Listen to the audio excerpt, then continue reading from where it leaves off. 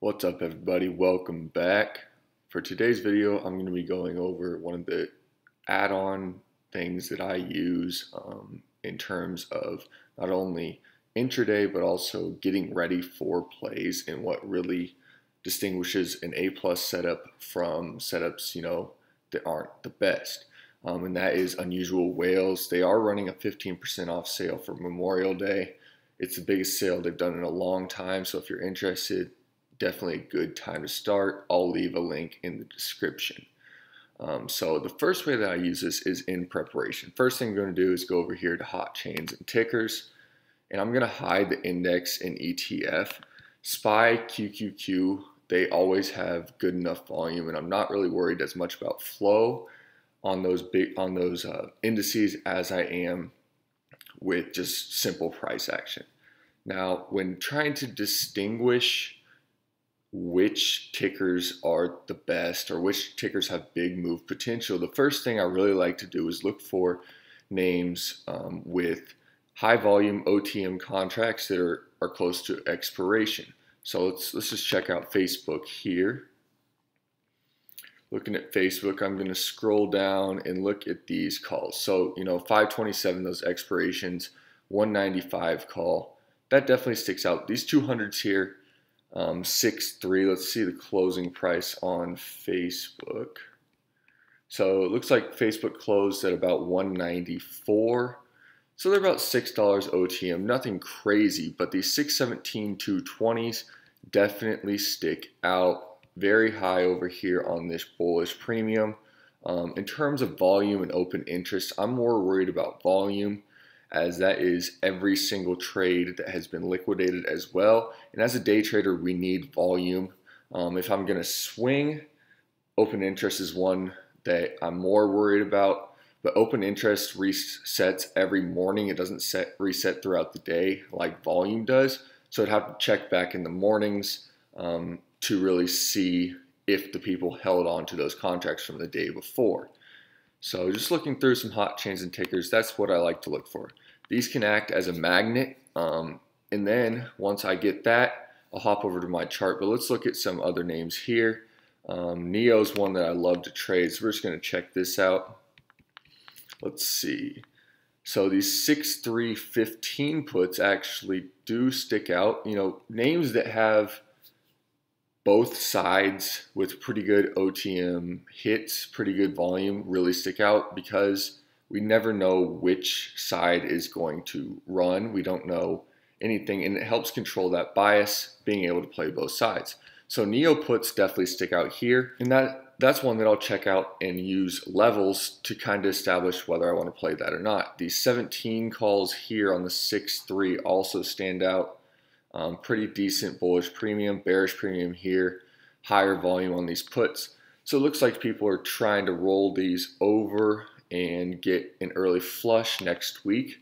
One name that I've been watching pretty closely is BA, just because we have broken out of a downtrend, a descending wedge with some pretty good movement. There's some decent volume gaps. So I'm just going to look at BA.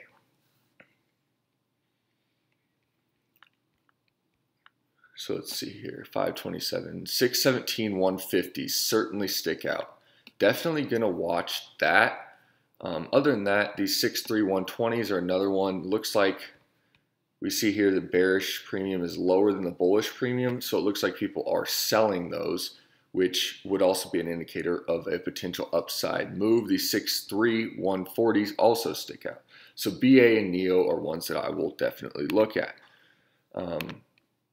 In terms of ones that maybe don't stick out as much, let's just take AMD here for example. AMD is currently trading at about 102. So you're looking at this, a bunch of 6.3 102s that are already in the money. 6.3 105, about $3, with the premiums 1.49 and 1.55 at close. So does that stick out as much as those 150s? No, in my opinion, it does not.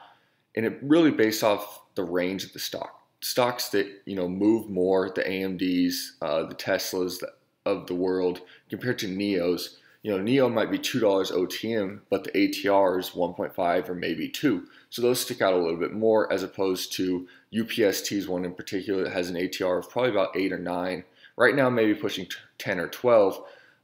So ones that are, 10 OTM aren't really crazy out of the money compared to those NEOs where that is pretty much out of the money. Now I'm going to couple that with our levels, and I'm looking for VPA gaps. VPA gaps mean that price can move faster. Let's look at BA here, for example. Here on the daily, as you see, we broke out of this descending wedge, and we do have nice volume to the upside in terms of a VPA gap. Once we are over that 132.65, looks like, we really don't have much to worry about. Well, 139, but 146 is the big level there. We could also fall down. In terms of a day trader, I'm going to look at this on the hourly. Okay, on the hourly, we have some different levels, a little bit of downside.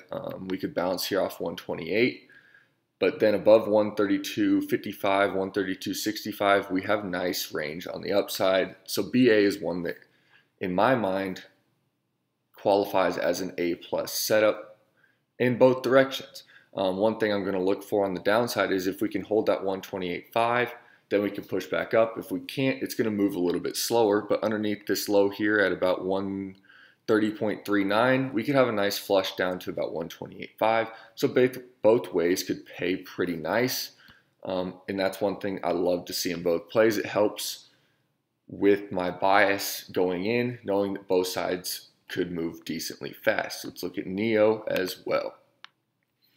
NEO here looks like the downside actually will possibly move faster once we get under about 15.7. Let's look here on the daily. On the daily, we are meeting a VPA node here at about 17 with the downside a little bit thinner. So the downside could move a little bit slower. I like to see that, and that makes sense why those people are taking those 15s. Pretty low risk spot to add at the top of this, considering we're approaching some pretty heavy resistance. That definitely sticks out. And then let's look, just looking at AMD, one we talked about earlier. We actually are in a decent VPA gap. It looks like about 98 is the downside. Let's check the hourly. The hourly is a little bit, there's some levels that are a bit more choppy. Looks like 103 is going to be a big one, then that 104.22. So it could be a bit choppier than those BAs, the NEOs. That's how I distinguish an A+ setup from just a decent or an okay setup. I want to find flow, and I want to find those VPA gaps where price can move faster. Now, the second way that I like to use unusual whales is just looking for unusual flow that comes in. In this case, I like to set my premium about 50,000, and the reason being sometimes the smarter big orders will break their orders down into smaller chunks, but also 50,000, not every furu, not every person on Twitter has 50,000 disposed what they're willing to put on one play. 10,000, there are some people out there, so it could just be, maybe someone on Twitter, maybe your favorite furu is loading, right? So I like to use about that 50,000, gives me a happy medium. In terms of the spot range, I have it set 0 to 1.5. Bid ask, all this is on. DTE range, 0 to 14. As a day trader, I like those closer to expiration dates. Bid ask spread, 0 to 2. I think that's a preset. And then down here, exclude these deep ITMs and OTMs only. In this case, this is all the flow from any name, right? We can also break this down more. T right here stands out, 59K. The OI is greater than volume on 0.13 to 0.14. Definitely sticks out. They expire 6/3, so next Friday. That definitely sticks out. But ways I can break this down, let's say BA. We're looking at BA, right? I can put this in the search, and I can see where the big monies are coming in. In this case, this is already expired. Not worried about that. They're selling this call here, but let's see what they're buying. If I click on this here, I can see every step of a multi-leg trade. So in this case, it looks like they're selling the calls. They bought those calls. So they're closing it looks like they're selling covered calls here. They bought 125s earlier, and they're rolling these up and then selling to hedge their position on calls of these 135s. So that's definitely something, worth noting. But other than that, nothing crazy in terms of this flow here. Let's check NEO. NEO, looks like people are buying puts and selling puts for 610, buying these 610s, buying these 6-3-15 puts, which were the ones that kind of stuck out, right? In this case, it looks like we bought 2.7K, OI of 4.4. It's a bearish transaction. 66K was spent on premiums, so it's definitely cool to note. It looks like these have not fully been liquidated yet, these 6-10-16 calls. So it's something that sticks out as well. Now, if I really want to get into the big money where the absolutely unusual flow is coming in, I'll just throw on 500,000. These are the very big moves. We're going to cancel out NEO, and we're just going to look at all the flow together. So it looks like ChargePoint has the highest, 2.7 million spent on premium, 30,000 size compared to 202 OI. These are the 6-10-14 calls, and they were bought at the ask. So that implies a little bit of urgency. Let's see what they have here. It looks like they're selling some calls earlier. Now they're buying back in 2.7 million. So this definitely sticks out. And then maybe I'll go and check out ChargePoint, which levels it has, and then eye those 14 calls in terms of playing them the next trading day. Now, the last part that I use unusual whales for is having a better understanding of which strikes I'm going to play. In this case, let's go back to NEO. I want to look at those strikes that are getting hit pretty decent and also base them off levels and what day of the week it is. If, it's a Monday, Tuesday, or Wednesday, I can get a little bit more OTM and be perfectly comfortable playing those. If it's a Thursday, Friday, usually 1 to 2 OTM is about as far as I'll go. In this case, those 6-3-15s stick out. They're about $1.30 out of the money. So let's go back, look at our chart here on NEO. So it looks like NEO, for those to go in the money, we need this under 15.7, this area right here.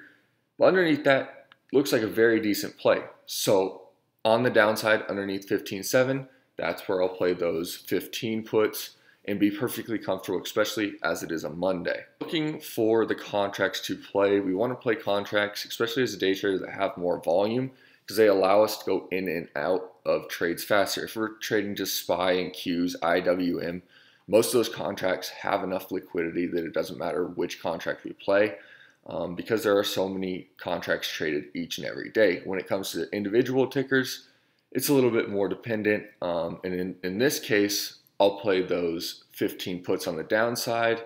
So on the upside, going to use this. Looks like these 6-3-17s are getting hit pretty nice, decent bid-ask spread, pretty low premium. So I'll play those 17s on the upside as well. That's kind of how, I just use flow. I think it is very beneficial to get a better sense of where money is, as well as narrowing down our plays to find those big move potential. I love a mix of flow, VPA, and key levels to find those bigger moves. I used to miss out on big moves all the time. I still miss out on big moves, but I found that most of the time when there are bigger movers, they're at least on my watch list. Doesn't mean that I execute them all that well all the time, but at least I had the chance and didn't just sit there thinking, why did this move? Most of the time is because flow, VPA, and key levels are broken, which sends us into a bigger move. It could also, in BA's case, be a descending wedge or a pattern breakout.